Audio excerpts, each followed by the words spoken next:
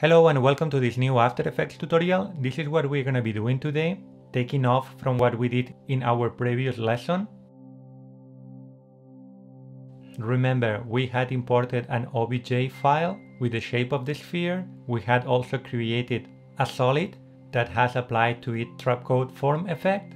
Okay, so now what we're going to be doing is making this sphere materialize. Okay, so we select the solid layer, we go to Effects window, we go to Fractal Fill, and we're going to be modifying the Displace and the flow on X.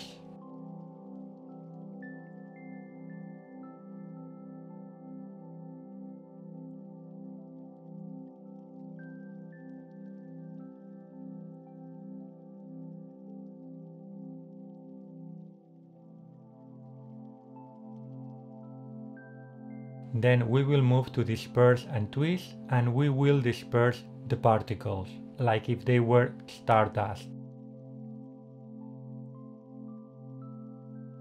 Now we will move to second number 4, where our animation will start.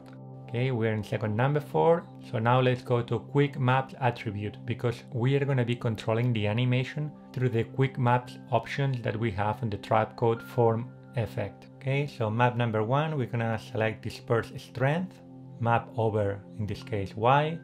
We're gonna put a keyframe on map number 1 offset. Then we will move to second number 5, put the offset down to 0.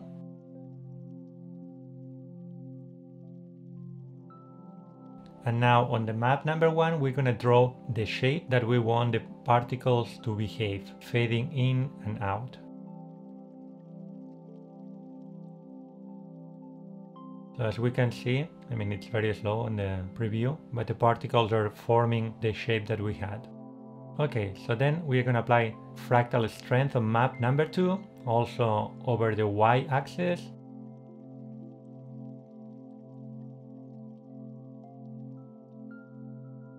We'll go to second number 4, keyframe the offset, then we will move to second number 5 and offset to 0.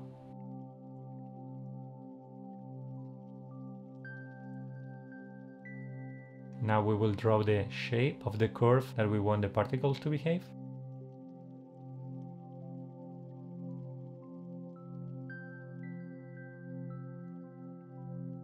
So what I'm doing right now is I'm gonna try to see how it's looking. Now by clicking V and N, I'm cutting the preview area.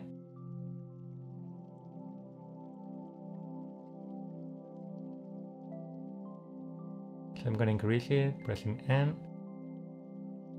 I mean, we did it very simple, but I think it's very self-explanatory of the potential of this plugin doing these things to make things like materialize or like disappear. I hope this was useful for you and you learned something, and hope to see you in the next tutorial. Thanks for watching.